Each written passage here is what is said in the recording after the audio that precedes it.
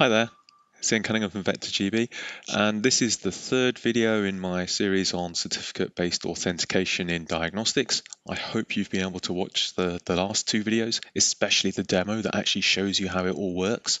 So this video really is just to kind of wrap everything up, show a couple of other things that are possible, and a quick summary of what we've looked at in the other two videos. But yeah, if you really want to see the details, then of course look at the other videos.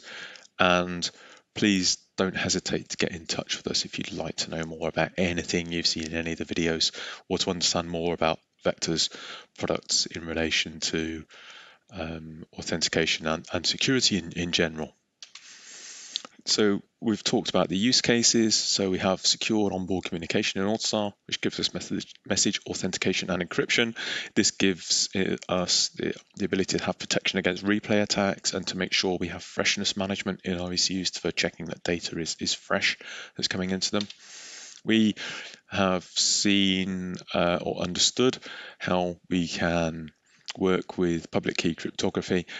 This has a concept, obviously, of administration of keys and certificates. We've seen within the diagnostic section how we can work with certificate data.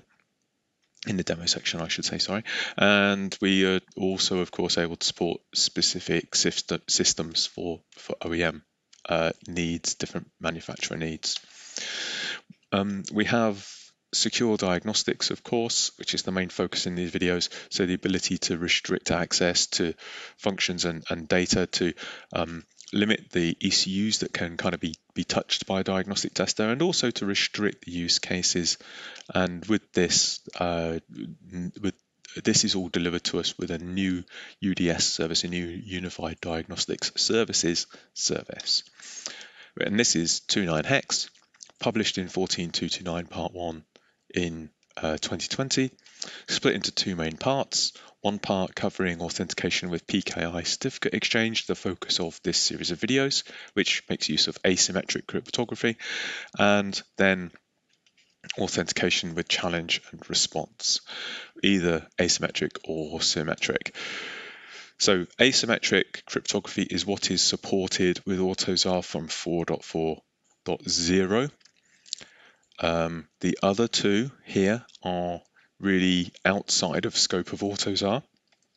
If you want to do these, it's a custom implementation. It's not impossible, but it's custom, it's not standardized. So you need to understand what you're going to do and specify it so it can be done. We've been focusing on this one because this is what's possible in AutoSAR, and I showed you with an AutoSAR based ECU running in a virtual environment what we can do here. So we were able to compare security access, where we have a level, relatively simple cryptography and the concept of only having critical services protected with simple security access. And yeah, there's this point that we only have one security access state machine independent of connection within AutoSAR with the older security access service. With the new authentication service, we saw how we can have authorization via a role. Now, a role can give a set of functionality available to us via a public key infrastructure certificate. And also, we saw how really a lot of stuff that we'd normally expect to maybe be able to do is protected. Even read data by identifier is protected potentially when we deploy authentication. We have cryptographic authentication with certificates, and also only rather than only having one security state machine for the whole ECU, regardless of number of connections. With AutoSAR, we can have an authentication state machine for each individual physical layer connection. So this is much more robust. We looked at, in my first video, how the authentication process works between a tester and an ECU. We talked about the chain of trust and how different certificates are used to build up that chain of trust, and how we use public key cryptography to verify certificates that are transferred from a tester to an ECU, or potentially vice versa. We then, in the second video, saw how we can connect a vector tool via the security manager to a security source transparently from the perspective of the user. So once a security source has been loaded into the security manager, within the vector tool, I just had to say, use that source. I didn't need to know anything about the details of it, what it does in the background, whether it connects to a server, or a cloud connection, or gets a certificate from a local certificate store. I need to know none of those details as a user, so I'm completely abstracted from all the security considerations there. And this means that really the OEM is able to specify many different implementations. It can be unidirectional, it can be bidirectional, it can involve a backend. We can have elliptic curve, Diffie-Hellman encryption. You can have a number of certificates being required. So we talked about a single certificate in the example, but perhaps actually there's a number of certificates might be needed to authenticate. And from our side, we're able to provide, via the security manager, the ability to work with lots of different security sources. So we can provide some of them as part of an OEM package, but also OEMs are able to provide their own that match to the security manager. There's very easy configuration then from the perspective of a user, just a case of clicking a button to import, file is imported, and then that profile is available for any vector tool user on that PC.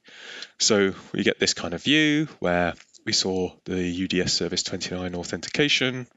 We could see the provider and other details. So we have different versions. We can see different versions.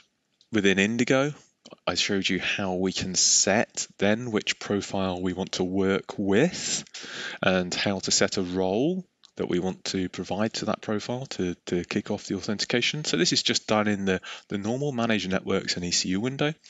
And because we may not have authentication in every ECU, we're able to select the ECUs that we want to apply authentication to. And then obviously we may have different authentication measures needed on different ECUs. So we then are able to have a very fine-grained approach to the ECU that for every ECU that supports or requires authentication. What we then saw is really that's all we need to do. As soon as we connect Indigo, that whole handshaking process, tester to ECU, is done automatically. So Indigo immediately requests what authentication is supported in the positive response, which is hidden over here. We get the APCE information.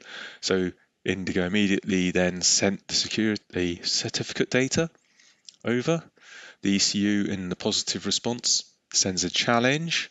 Indigo then sends back a response to that challenge, which is the signature generated with its private key for the certificate. The ECU on the other side is able to verify that signature using the public key from the certificate. So this is normal modulo based security, public key cryptography. Loads of videos on this on the internet if you want to know more about it. Very similar to how TLS works as well in the bidirectional case, which is also possible. This is a unidirectional case. But yeah, it's automatic. So from the perspective of the user, there's nothing to do.